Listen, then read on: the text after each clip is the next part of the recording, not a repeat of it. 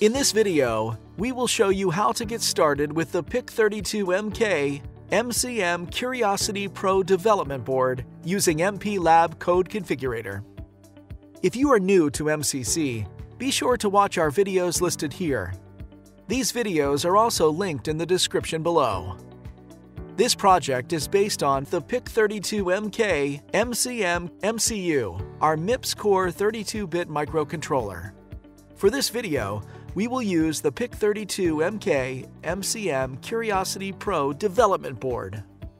Let's look at the resources available on this board before we get started. The PIC32MK MCM Curiosity Pro development board contains a PIC32MK1024 MCM100 processor, a green power indicator LED, a power diode shunt, and a power in. There's a micro USB 2.0 connector for debugging, a USB Type-C connection, USB Type-A receptacle for connectivity to PIC32 host-based applications, CAN 120 ohm terminations, an X32 32-pin interface to support audio codec, DACs, and Bluetooth radios, and users can add MikroElectronika clickboard functionality through the MicroBus sockets. There are 3 user switches helpful in reading user inputs, 2 DB9 FCAN connectors, 3 user-defined LEDs, CAN 3 and 4 header connectors, and a USB to UART bridge.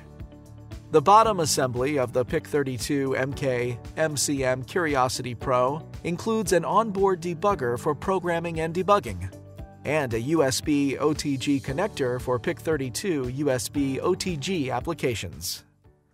To get started developing applications on this board, open the PIC32MK MCM Curiosity Pro development board webpage shown here and download the Getting Started demo project. The PIC32MK MCM Curiosity Getting Started ext zip file has the demo firmware, and you can extract it from there. Once extracted, open the project in MPLAB IDE. Go to Tools, Embedded, and open the MPLAB Code Configurator. The project graph is opened, and you can see the various peripherals configured for the PIC32MK MCM microcontroller under this demo project. Clicking on a peripheral block shows you the configuration done for that peripheral. By clicking on UART 6, you can see that it's configured as UART. By clicking on the timer or TMR2 peripheral library, you can see it's configured to generate 500 milliseconds of timeout interrupt. To configure other necessary system-specific configurations like DMA, EVIC, clock and pins, use the drop-down option available under Plugins and choose the system module you would like to configure as shown here. For example, to configure the pins, select the Pin Configuration option. In the Pin Settings tab, you can see the configurations like Switch SW1, SW2, and SW3 status change, LED1 and LED3, and other pin configurations. Similarly, to configure the clock, use the drop-down option available under Plugins and choose Clock Configuration. Here you will see the main clock is set to the default clock frequency of 120 MHz. Using MPLAB Code Configurator, you can easily add another peripheral, reconfigure the project, and generate the code. You can go to the project configuration path at any time and check the various files to understand the implementation of the project. This code sends the strings using UART on a periodic basis, and the periodic timeout can be changed by the switch 1 press. Also, the demo application prints the current room temperature periodically when the MikroElectronika Weather Click Board is plugged into the MicroBus socket. To run this demo project, connect a micro USB cable between the debug USB on the board and a PC.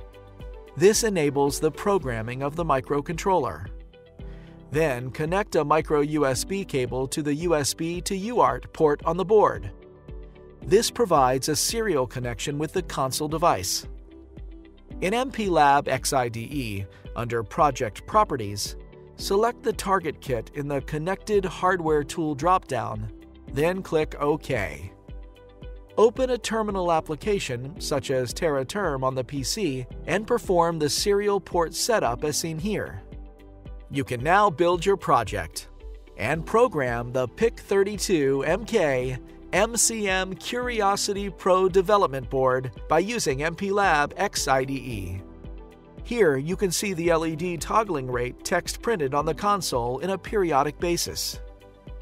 The periodicity of the timeout will change from 500 milliseconds to 1 second, 2 seconds, 4 seconds, and back to 500 milliseconds every time you press the switch SW1 on the PIC32MK MCM Curiosity Pro development board.